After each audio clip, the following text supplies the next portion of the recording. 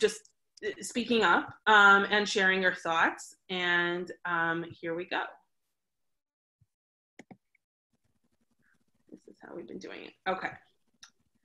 So, hi. This is more my jam.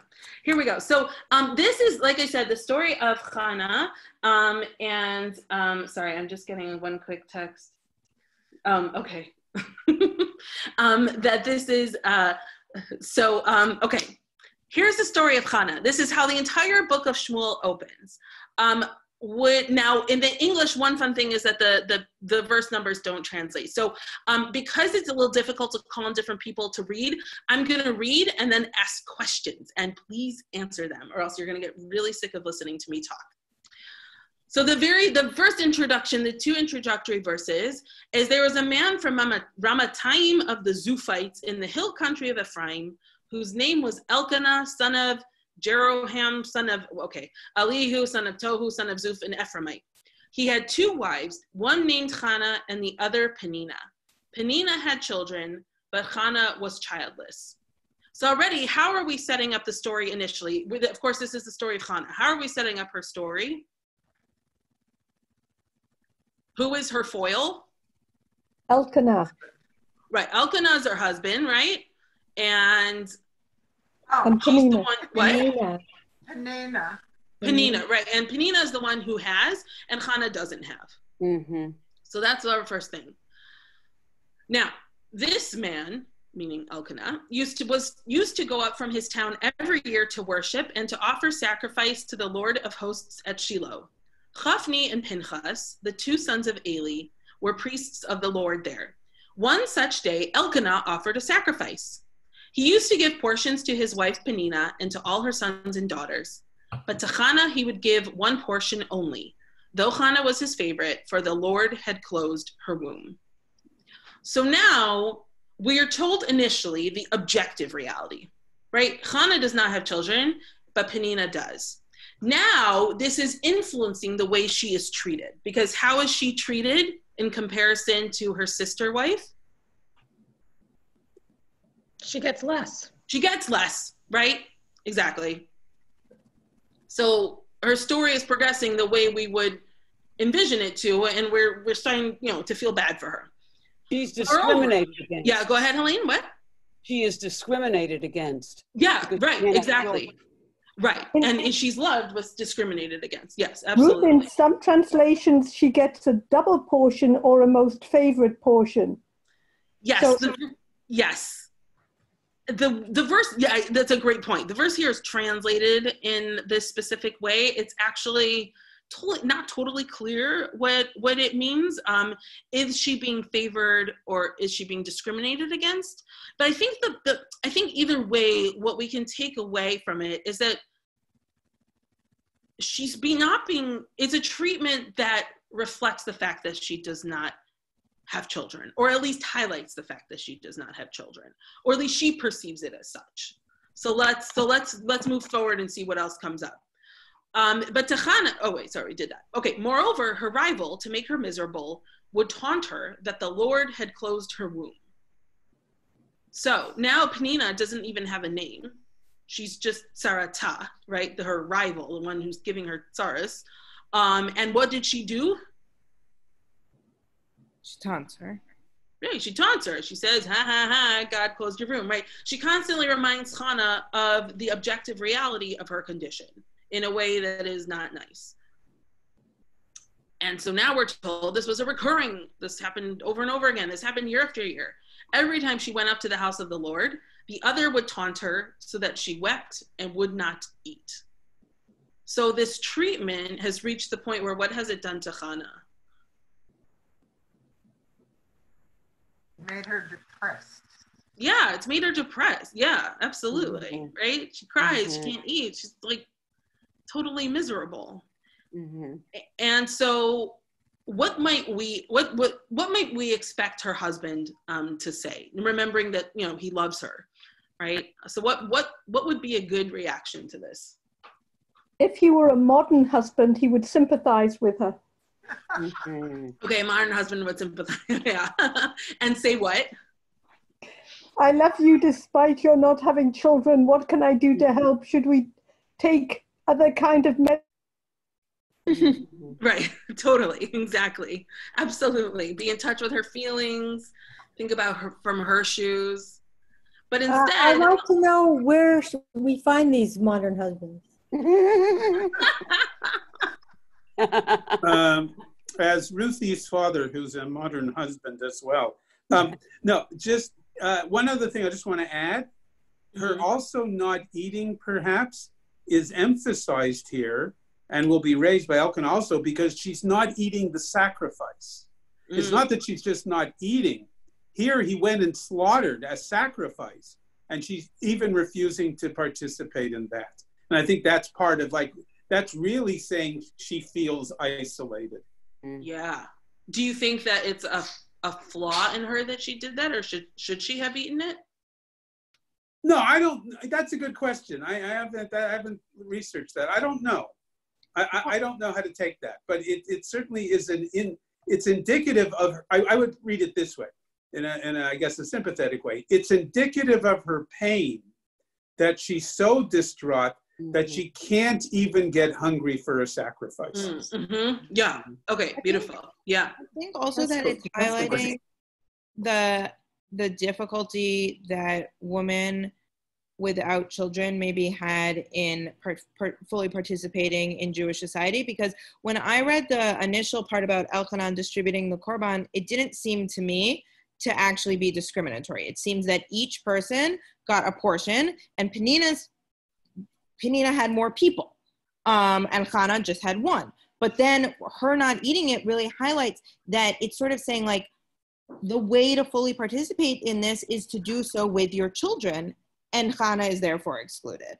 That like society is built that way. Right. Well, Jewish community is built that way. Yeah, that's what I meant. Right? This community that we're talking about here. Well, and I mean. Yes, and now. And now, right?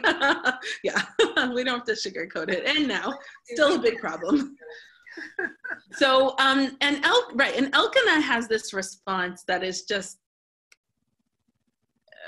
it's just devastating, I guess. So her husband Elkanah said to her, Chana, why are you crying? And why aren't you eating? Why are you so sad? Am I not more devoted to you than 10 sons? So what does Elkanah here reveal perhaps about himself? That he thinks he's so powerful that he should be able to make it better for her that she can't have kids.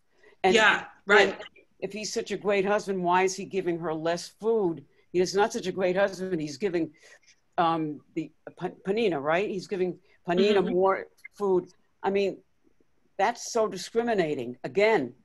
Yeah. I agree with Liara. I don't think they're getting an unfair share. Okay. But either way, what does Penina use that as an option, as an opportunity to do? To taunt her more.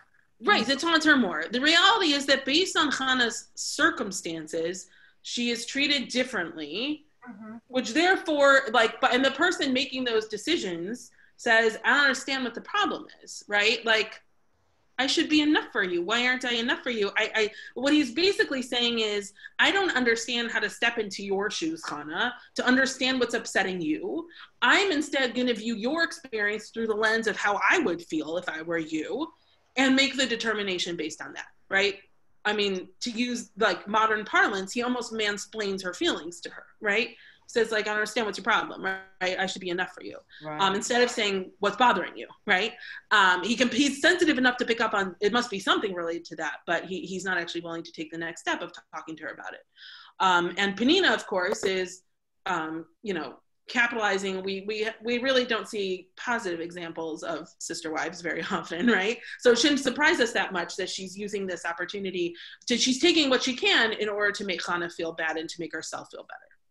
So how much of a parallel is this to Yaakov and Leah and Rachel? What do you think?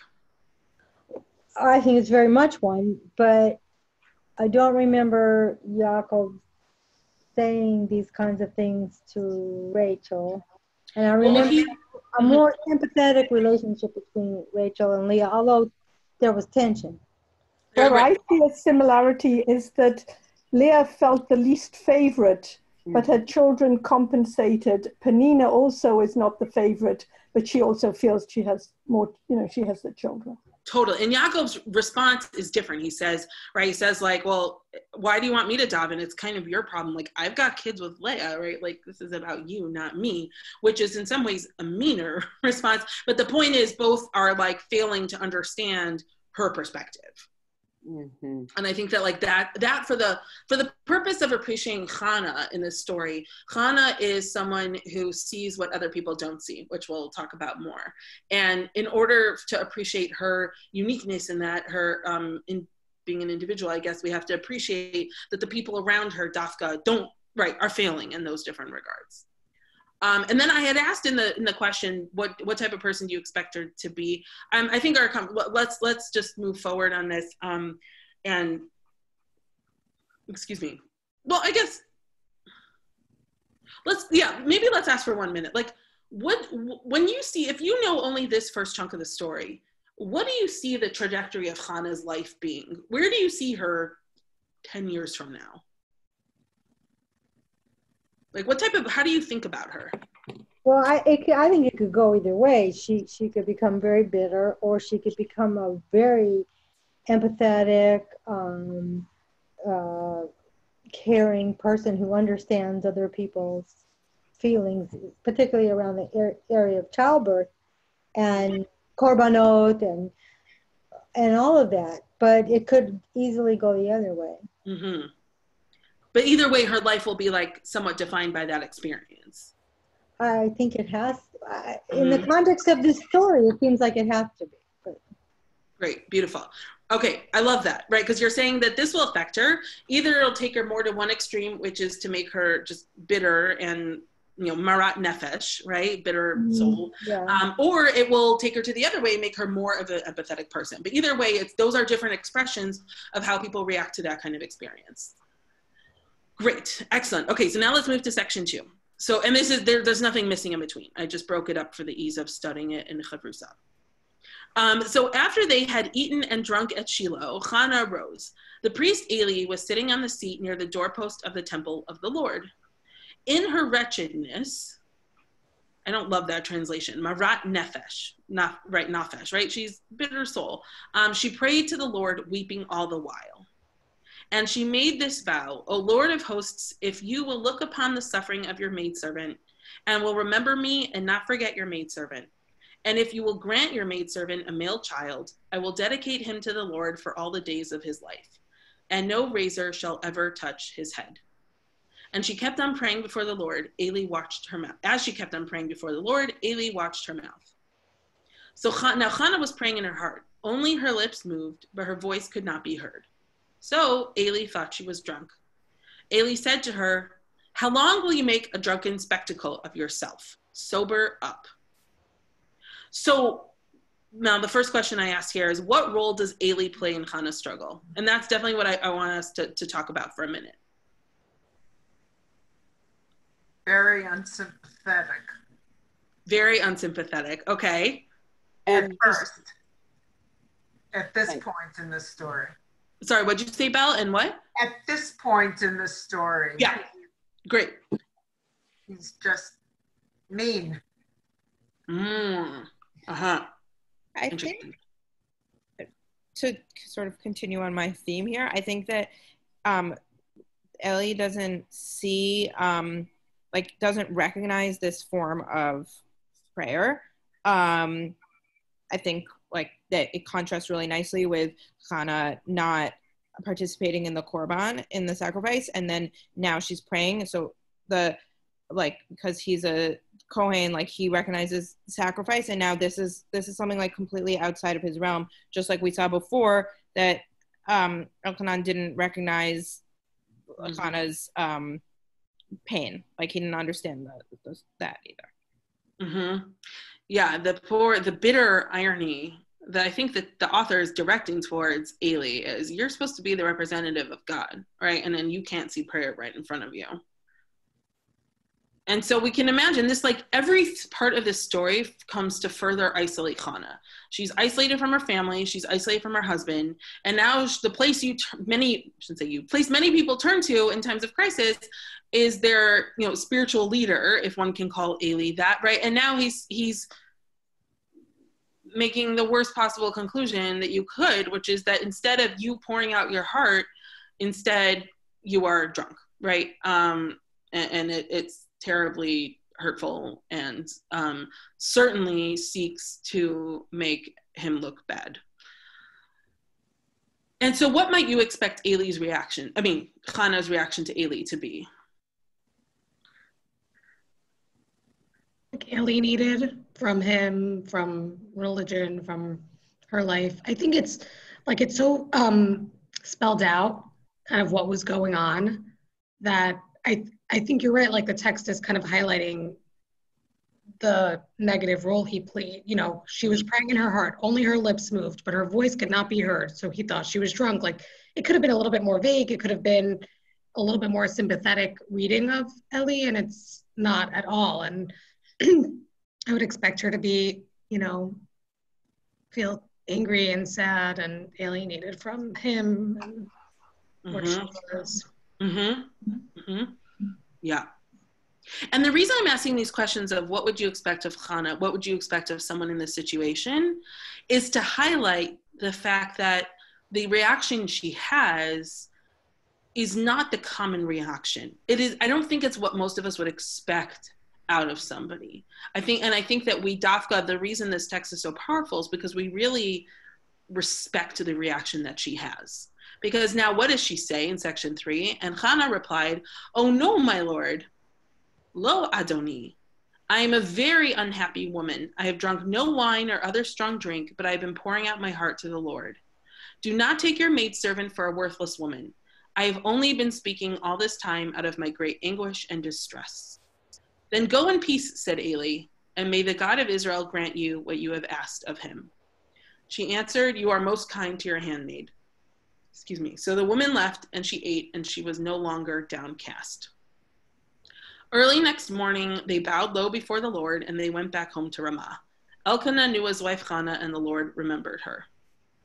So what do you make of her response to Eli?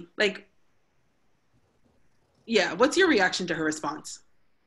I think that her response is kind of like, I feel like she finally got some kind of she finally got somebody to realize what she was feeling a little bit, because Eli, he quickly changed his opinion. He was like, "What are you doing here?"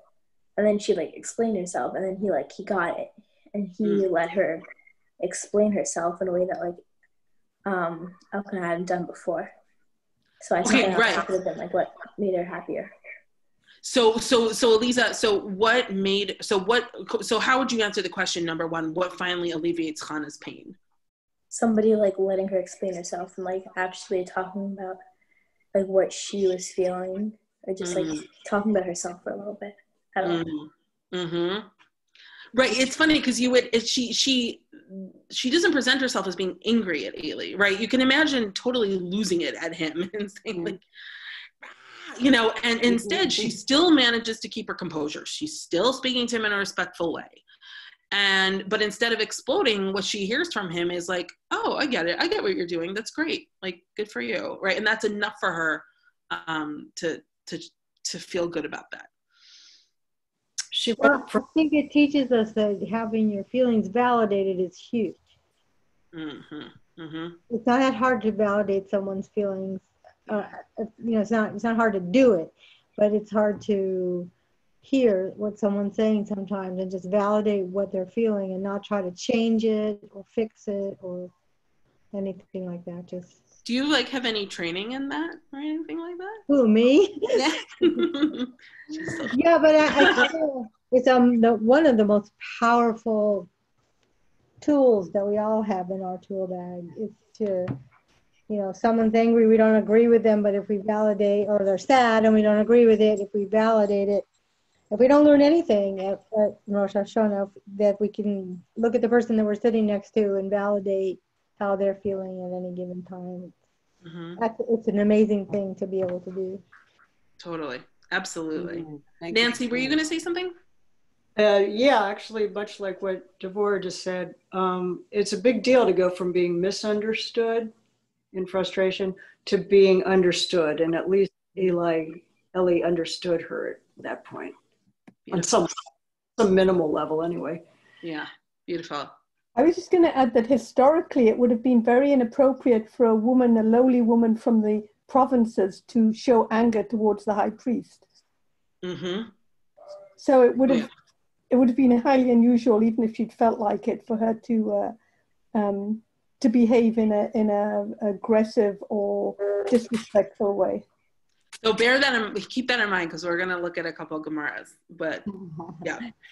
So, the last part let's just do quickly, bear with me. So Chana conceived, and at the turn of the year, she bore a son. She named him Shmuel, meaning I asked the Lord for him. Kimi Hashem she'iltiv. And when the man Elkanah and all his household were going up to offer to the Lord the annual sacrifice and his votive sacrifice, Chana did not go up. She said to her husband, when the child is weaned, I will bring him. For when he has appeared before the Lord, he must remain there for good. And her husband Elkanah said to her, okay, do as you think best. Stay home until you have weaned him. May the Lord fulfill his word. So the woman stayed home and nursed her son until she weaned him. So it's like she has that clarity, right? She sees things. She knows what she wants. She knows what's right. And she doesn't waver. She doesn't, she stays on that path directly, which I think is really interesting. And she's willing to articulate that to her husband in a way that at least appears to be very, direct, which is, I think also speaks positively to her character. So when she had weaned him, she took him up there along with 3 bulls, 1 ephah of flour, and a jar of wine. And though the boy was still very young, she brought him to the house of the Lord at Shiloh. After slaughtering the bull, they brought the boy to Eli. She said, please, my Lord, as you live, my Lord, I am the woman who stood here beside you and prayed to the Lord. It was this boy I prayed for, and the Lord has granted me what I asked of him. I in turn hereby lend him to the Lord. For as long as he lives, he is lent to the Lord. And they bowed low there before the Lord. Very Lord. Okay. So she brings him and dedicates him, right, and says, I got what I prayed for, and so he's yours for as long as God, right, as God wants, as long as he lives. Now Chana prays. And I think it's important to remember that we often think of Chana's prayer as this. It's actually, there's 2 parts. Because she prayed in the beginning. We don't know the words that she said. We know some of the words, but here now she's praying, and we know the words of that. This itself could be an entire shir. We'll just look through it quickly just to get the main themes of it. But of course, there's so much more that could be said about it. So Chana prayed, my heart exults in the Lord. I have triumphed through the Lord. I gloat over my enemies. I rejoice in your deliverance. There's no holy one like the Lord. Truly, there is none beside you. There is no rock like our God. Talk no more with lofty pride. Let no arrogance cross your lips. For the Lord is an all-knowing God. By him actions are measured. The bows of the mighty are broken, and the faltering are girded with strength. Men once sated must hire out for bread. Men once hungry hunger no more. While the barren woman bears 7, the mother of many is forlorn. The Lord deals death and gives life, casts down into Sheol and raises up. The Lord makes poor and makes rich. He casts down, he also lifts high. He raises the poor from the dust, lifts up the needy from the dunghill, setting them with nobles, granting them seats of honor. For the pillars of the earth are the Lord's, he has set the worlds upon them.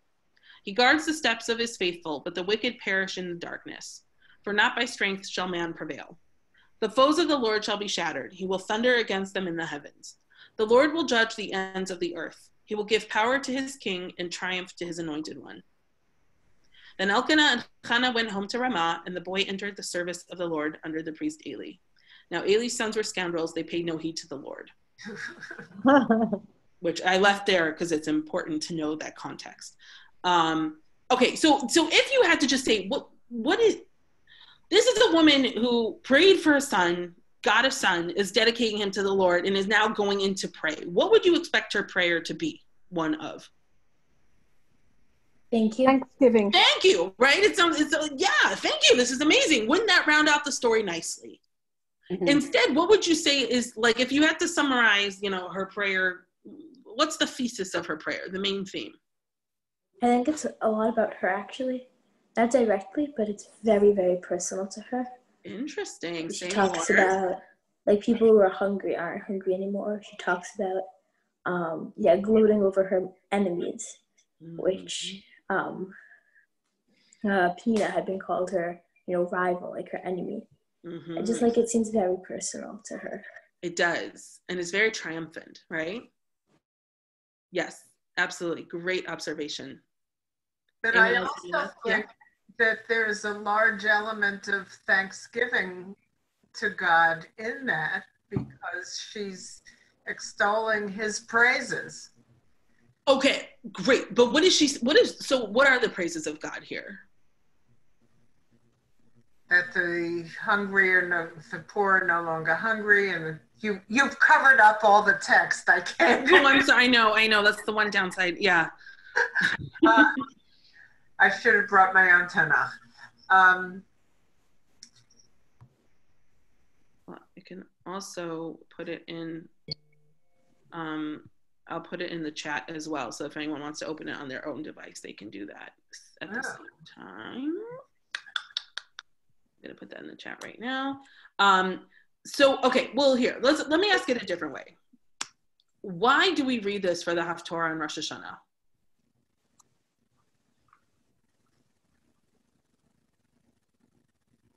Highlights the power of prayer. Okay, great. The power of prayer. Thank you. Which is a big shift, at this time in Judaism, personal, private prayer, and, which is indicative of maybe a more personal relationship with God. I think also, like, kind of, you see the evolution of a person in this. It's just not even a lot of text, but you see Chana's evolution and her reaction to adversity, and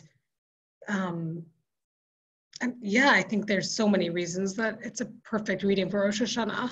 Yeah, beautiful. I think it gets everybody's attention, just like the Akedah does. There are communities that won't read this on Rosh Hashanah, that don't read it. Because of the infertility stuff? Yes. Yeah. Because of the what? The infertility, right. And this is something I've spoken about Shul the past 2 years, is that, it's a story that some people who are struggling to conceive find comfort in, because, she finally gets her son. It's a story that others sort of feel like is a bit of a smack in the face, because a lot of our stories of infertility in the Torah result in, and then they got their miracle baby, right? Which isn't always the case. And so some people really find that, like, very problematic.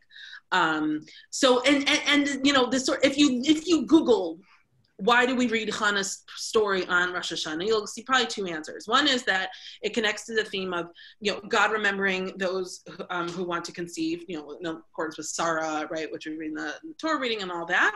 And the second is because her prayer really is also about God as king, right, which is one of the major themes of Rosh Hashanah. Now, so I just wanted to point that out, because it's interesting. Like we said, we would expect the prayer to essentially be summarized as thank you. And as you noted, there are elements of thanks, absolutely. But there's also more triumphant notes, which I really appreciate, Eliza. Thank you for sharing that you see that as a personal sense of triumph. One could also see it as a more like communal or like meta narrative of, like, God is king, God is better than everybody else, right? God reigns above all, which certainly is one of the themes of Rosh Hashanah. So it's kind of a mishmash of different themes like that. Now, actually, the story is actually, like, very complicated, because there's just so much going on and so much to pull out. So what we're going to just look at with the remainder of our time is, I wanted to see how did the rabbis think about Chana. This is often what I'm interested in. Now, those of you who did the daf, and for those of this might still be somewhat fresh on your mind, there are a bunch of, the Gemara in Brachot, like 31a, 31b, a little bit in 32, talks a lot about Chana.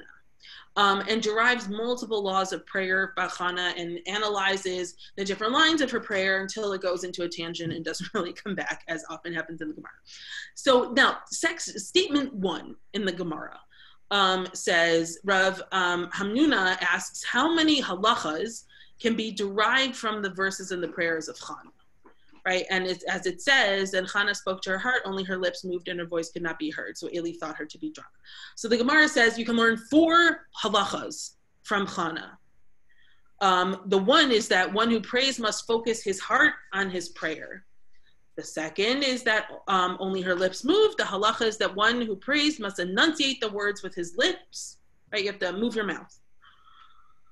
Another one is you cannot raise your voice in the Amidah prayer. You can't shout it. It's supposed to, according here, it's supposed to be said silently. And then the last one is it's forbidden to pray when you're drunk, right? Because Eli rebuked her for praying when she was drunk.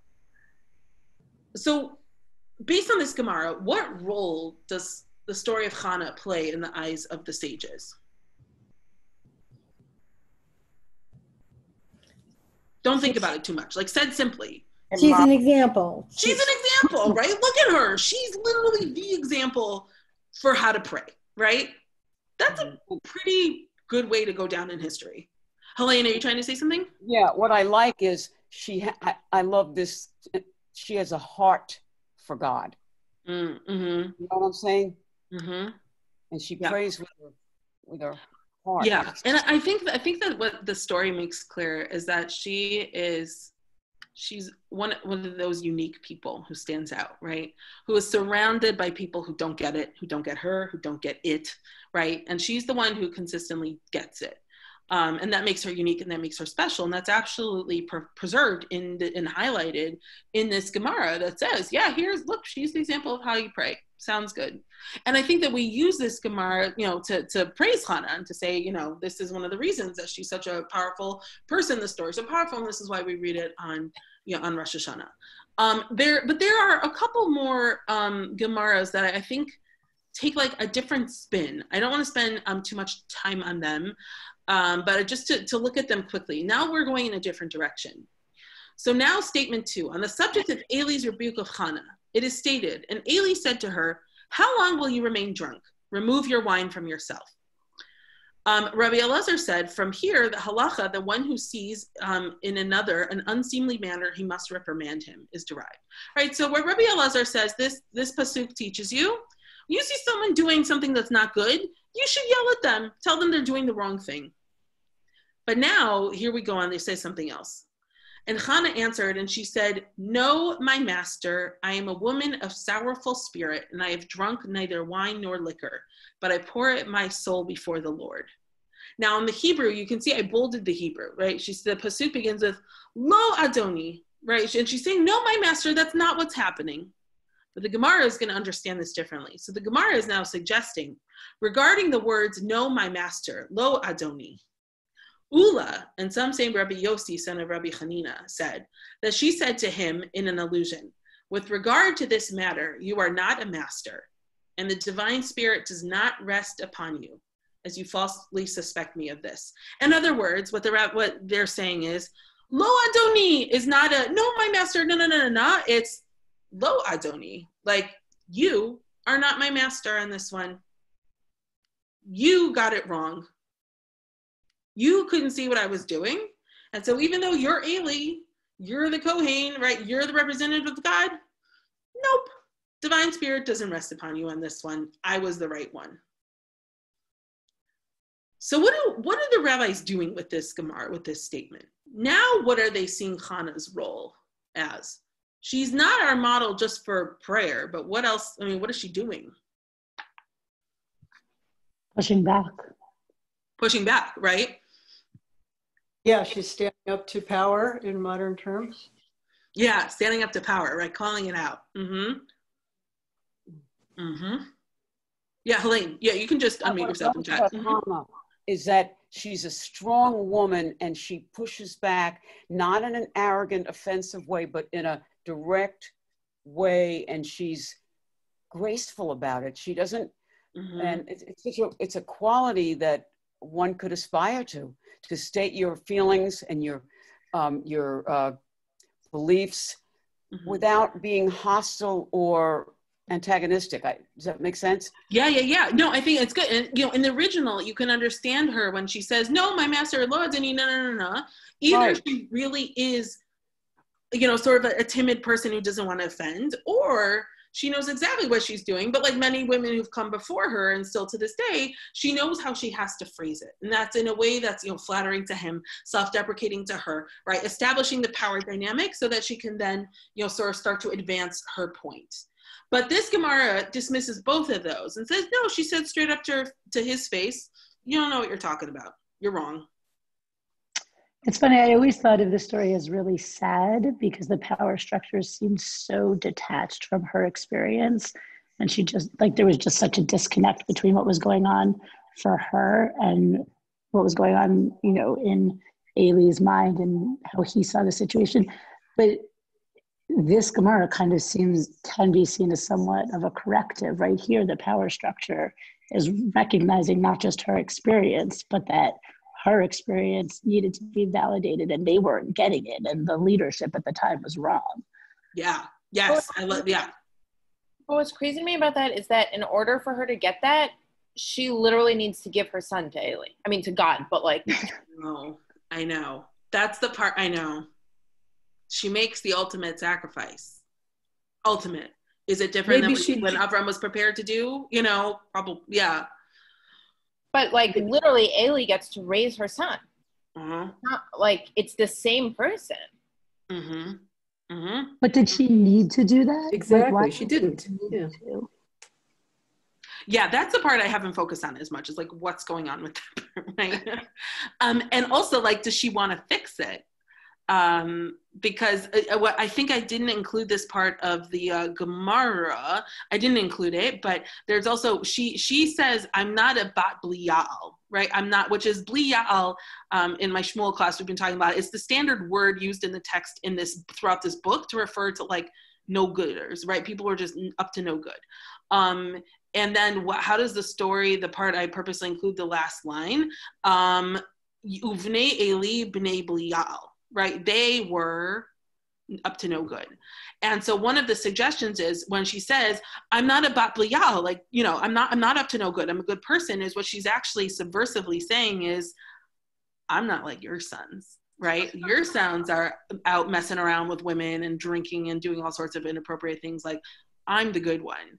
And in that case, if you want to think of it like that, then what is she doing by dedicating Shmuel to that service?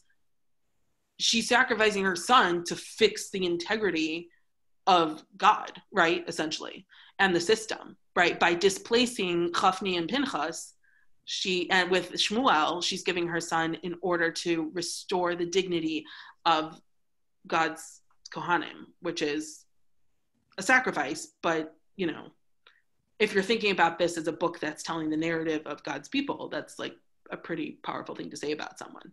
Jivanka, yes. I was wanting to just give my thoughts on, I don't recall who asked, well, did she have to give her son up? It came to me that she took a lay of the land of where she lived, who her son would have to grow up around, and if the hand that rocks the cradle tormented her, what could she expect as far as an environment for her only son? And it was a way of preserving him, my thoughts. That's a beautiful point. Thank you. That's a really, really good point. Beautiful. Thank you. Helene, last point, then we'll... Yeah, it reminds me, she says what she means what she says, but she doesn't say it mean. Yes, right. She's direct but not mean. Yeah, absolutely. She's able to walk that very fine line. By the way, when I'm calling on people, it's because they're the first 4 I can see on my screen. It does not mean I'm not calling anyone else. So raising your hand is not a good way for me to notice you. So just unmute yourself and call out, please. Everyone, we're just popcorning it here. Can I just add something? One quick thing? Yeah, Dad. Yeah, go ahead. And it also is striking. She makes the decision about her son, not Elkanah. He's out of the picture. Yeah. And that's part of the, I mean, that's part of that, what people are saying. It's that powerful aspect of Chana This is her. This isn't Elkanah's son. This is her son. Right. And it's in contrast that to Manoach, right? Shaul's father, who, you know, God keeps appearing to Isha Manoach, and Manoach is like, oh, great, like, I'll take over. And God's like, nope, this is not your call. And Manoach's like, great, yeah. And here Elkanah's like, all right, cool, whatever, that's fine. You know, go do your thing, I don't care. Okay, so for the sake of, I'm sorry, I know you want to move on. No, go ahead. I had a slightly different take on her leaving her son with Eli, since his sons were scoundrels, she was taking a very big risk letting her son be raised in the same environment that they were.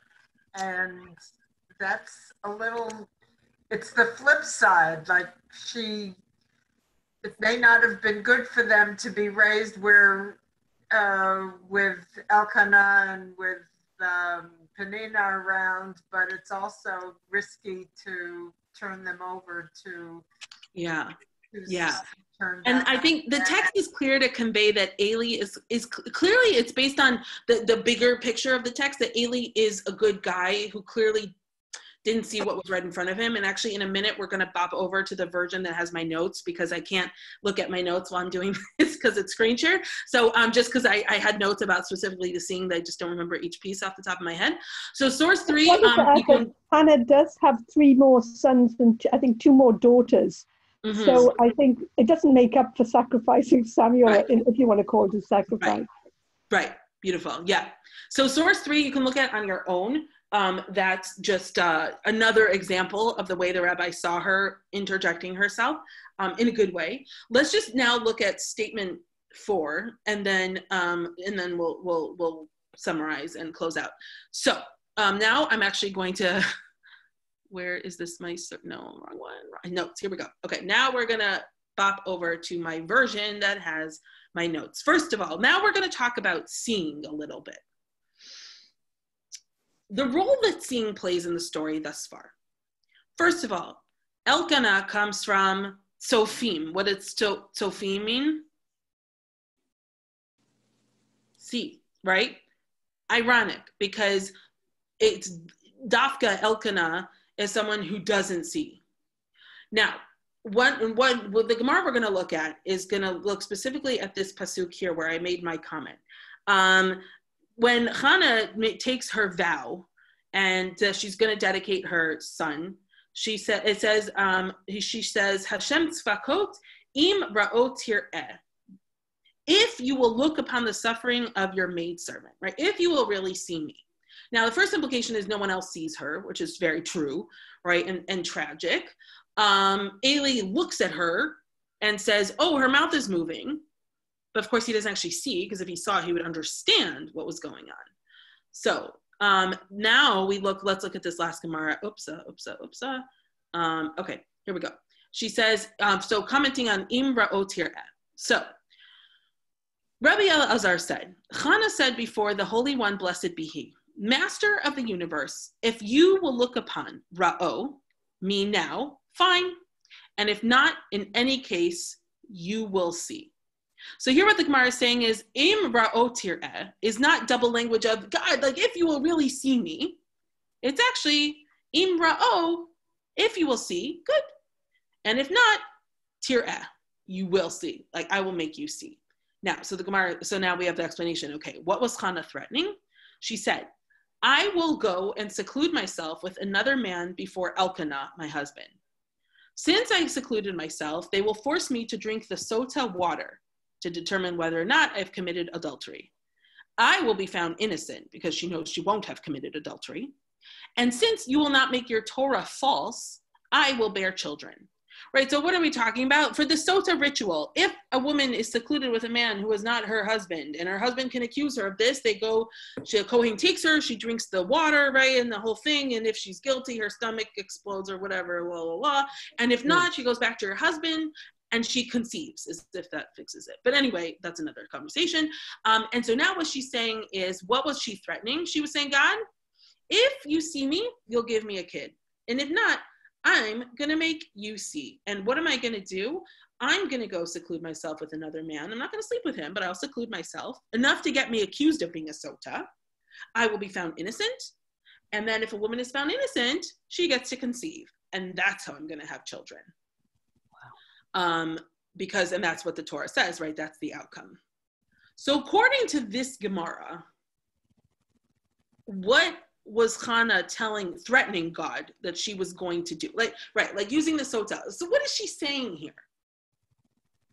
I don't know. Give me your reactions. I'm not asking one specific thing, but like, what's the dynamic here? What are we saying about Chana here? Throw it at me.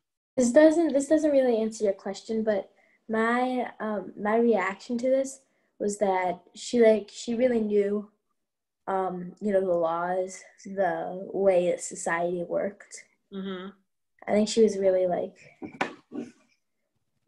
I think she knew that a lot of times it was very against her, mm-hmm. but she knew that, and she knew how it did work. She was going to make it work for her. Yeah, exactly, right. She knew she was going to find that loophole, or not loophole, but she knew the system well enough to know the one way that she was going to make it work, right? She was someone who was smart enough and calculated enough to be able to look and to see, what do I need to do in order to make this happen? And I was struck by the language that she used of seeing. Was there like one more comment or something like that? Well, I always think of the Sota ritual as something to appease the husband. Mm-hmm. Because you kind of know you're not going to blow up from drinking. Yeah.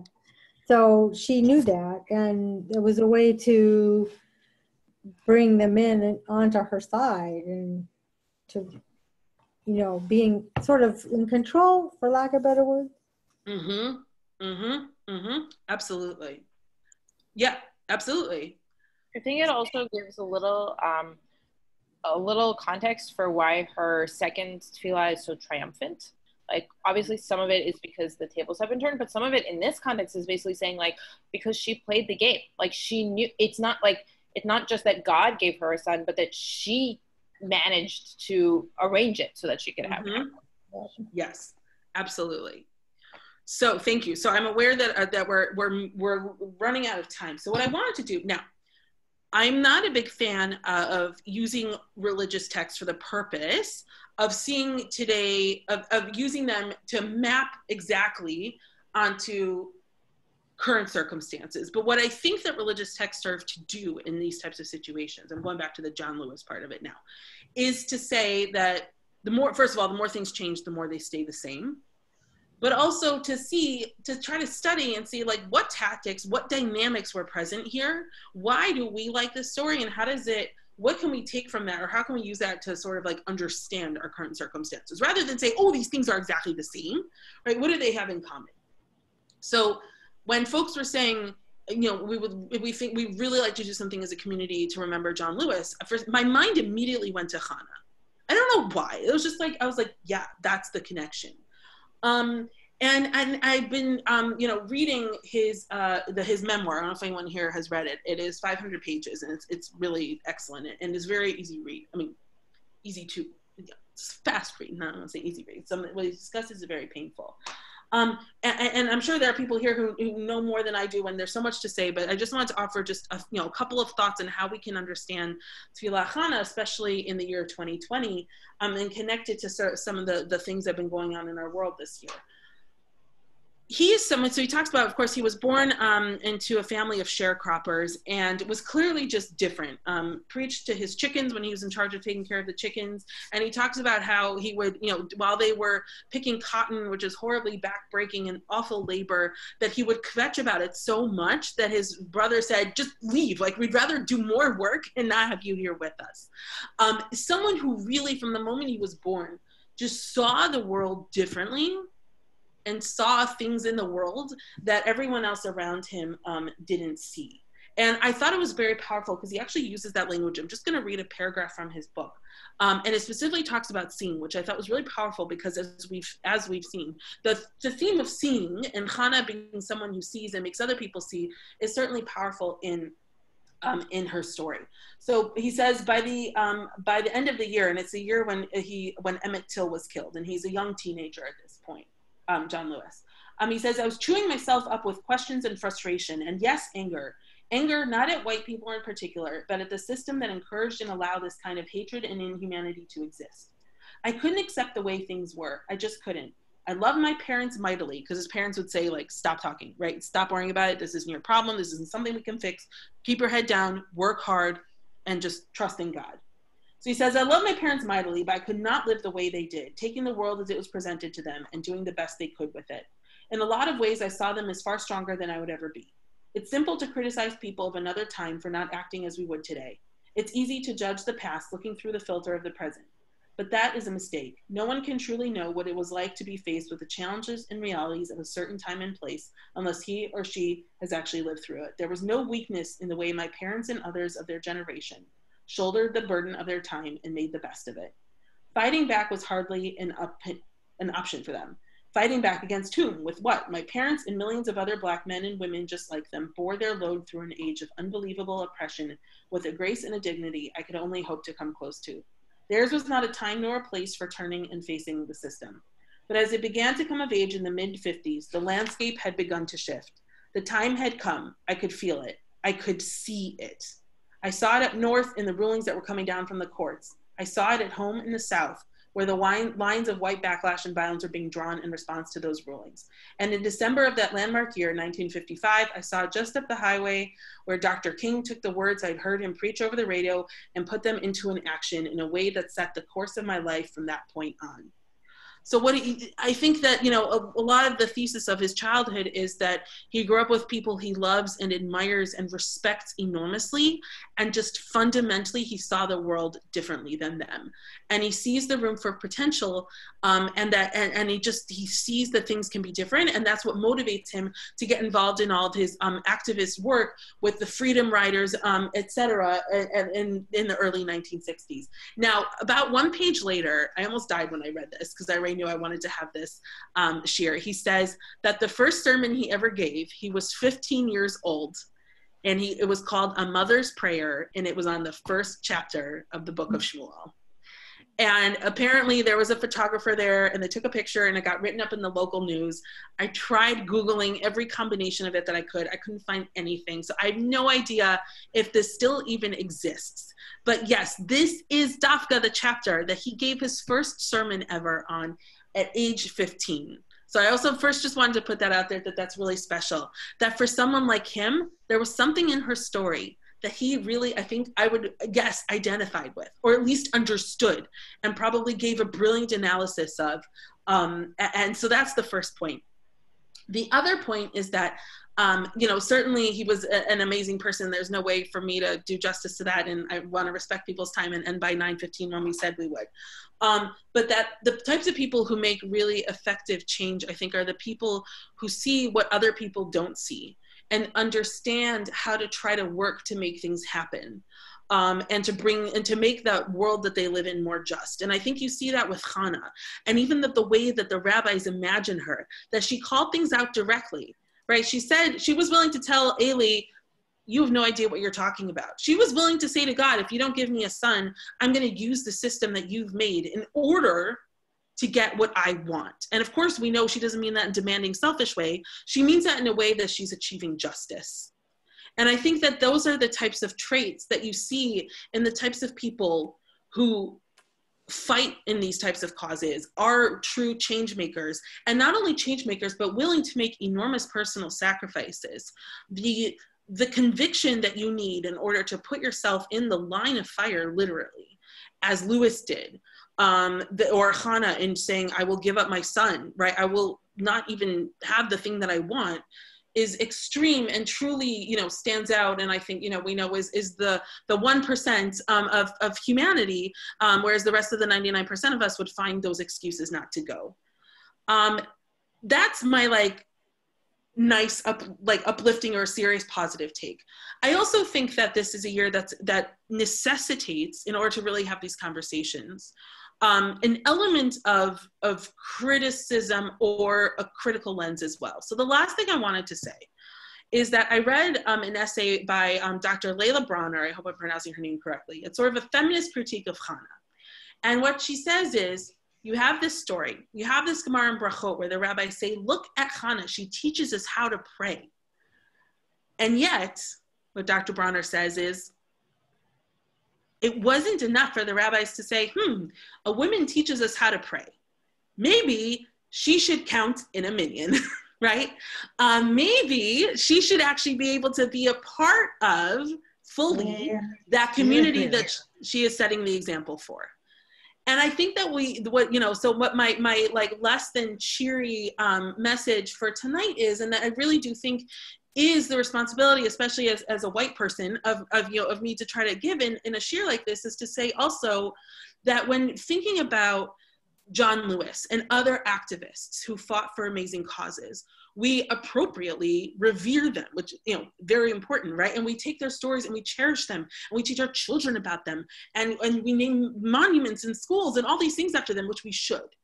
But I think we also, using Dr. Bronner's critique to apply here, have to make sure, they have to know that that's not the end of the story. Right? The end of the story is not just saying, wow, look at this great person and what they did. It's also making sure that we actually take that message and actually fold it into our own lives, right? We're not just consumers of their story.